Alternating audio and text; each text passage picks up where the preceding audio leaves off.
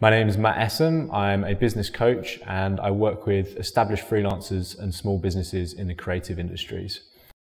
My journey really started back in 2012 when I ran my own freelance business doing everything from graphic design to web development.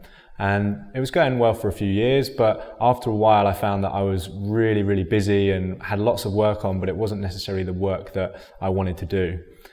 I decided that the answer to my challenges was to be a digital nomad and travel the world, because that would mean that even if I wasn't enjoying the work, at least I was on a beach somewhere and I could get a bit of sunshine. But after a while, what I found was that I was actually quite unfulfilled and really just felt like I was running away from things. It was actually a sudden death in my family that brought that to light and really helped me to shift my perspective. So I came back to the UK and I was lucky enough to work with some of the most successful entrepreneurs in London who taught me how to build a business that was more than just graphic design or more than just logos, and it was really about solving a meaningful problem. So I decided that I wanted to help other freelancers to have the confidence to do that themselves. I saw a lot of people that were just doing work for the sake of paying the bills, and I really wanted to help people to find that work that was meaningful to them and really have the confidence to go out and charge what they're worth and do what they love on a consistent basis.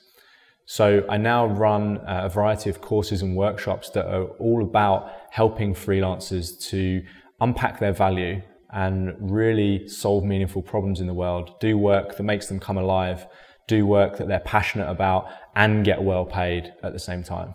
The thing that really helped me develop was actually trying to understand what problem I was solving for my clients, rather than just offering them my services, digging down a bit deeper into their business and learning about what they were really trying to achieve so that I could fully understand whether what I was offering them was the right solution.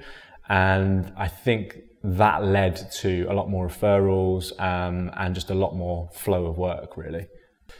Work-life balance is a really interesting one, and a lot of people ask me about that. And since really digging down and identifying what was important to me and knowing what my values are and taking the leap to do something I was really passionate about, that doesn't really cross my mind that much. And I do think that having a balance is important, but when you do something you really love, it doesn't actually feel like work. So I work on Saturdays a lot, I work evenings, I work weekends, but to me it doesn't feel like work. I really enjoy it. So I think the key thing is to make sure that you're doing something that you get genuine fulfillment out of, and it doesn't just feel like another job.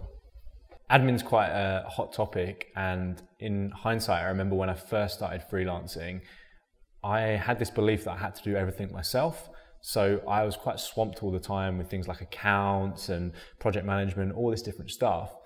Now what I realize is that you don't have to do everything yourself. And just because you're called a freelancer doesn't mean that you just have to do it on your own. So when I look at my business now, it's very different. A lot of my admin is actually outsourced to other people, and it doesn't have to be a huge expense.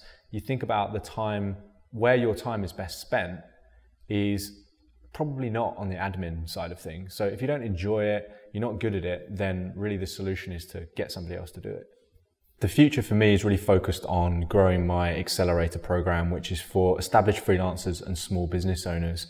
I really want to reach and help as many people as I can and scale that program so that I can help people to make a real difference in the world.